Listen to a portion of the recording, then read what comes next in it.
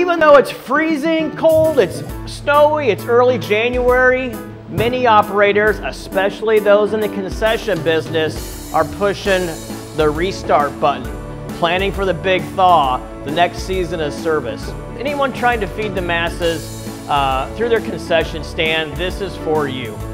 To everyone else watching, what did we learn in 2020? What was everybody's favorite word when you talk to them about their business? How do we pivot? In fact, what we learned throughout the year and the whole COVID crisis was those who knew how to be nimble and flexible and adapt to the climate became successful. Ventless technology played a key part in getting people outside of a conventional kitchen mindset and into a whole other world of business they didn't even know was possible. So today's kind of two parts. We're going to talk about a ventless kitchen, and we're also going to talk about some of the trending concession menu ideas going into 2021. So I'm already doing pizzas. So if you're already doing pizzas and you have pizza ingredients, you can switch up a menu and go, well, we're going to do some pretzel bites. Go get the pretzel bites. And I'm going to show you just how it works well with the Ovention Matchbox oven. And this is where putting this oven, I can take it anywhere. I can put nice, hot, fresh, crispy food closer to my customers versus being locked into a traditional kitchen. Taking my pretzel bites, and these are going on normal pizza trays.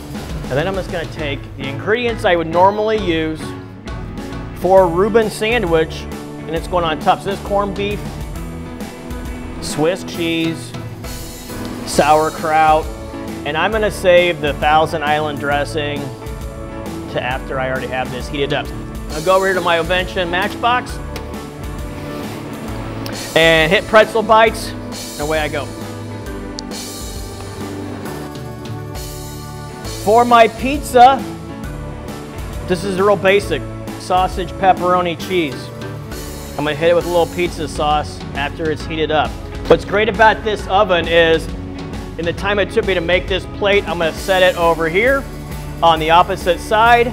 I'm gonna hit pretzel bites again, and now it's automatically gonna operate that program when this one comes out.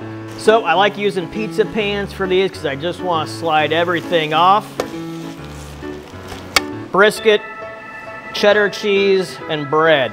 You can't go wrong. And I'm gonna hit it with some barbecue sauce when it's done. Hit pretzel bites again.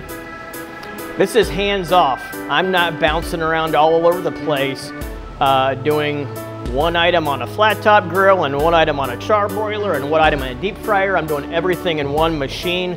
Everything's pre-programmed. It's push button control. Yellow lights letting me know I'm almost done with that one. This one's about ready to go in.